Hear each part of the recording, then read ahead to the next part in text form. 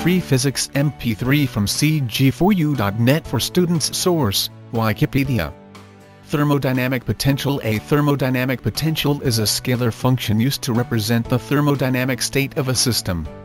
The concept of thermodynamic potentials was introduced by Pierre de M in 1886.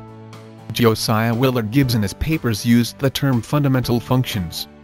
One main thermodynamic potential that has a physical interpretation is the internal energy, U. It is the energy of configuration of a given system of conservative forces. That is why it is a potential, and only has meaning with respect to a defined set of references or data.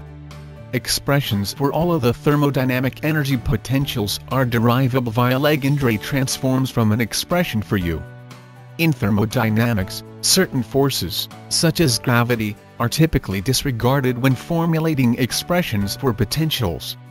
For example, while all the working fluid in a steam engine may have higher energy due to gravity, while sitting on top of Mount Everest than it would at the bottom of the Mariana Trench, the gravitational potential energy term in the formula for the internal energy would usually be ignored, because changes in gravitational potential within the engine during operation would be negligible.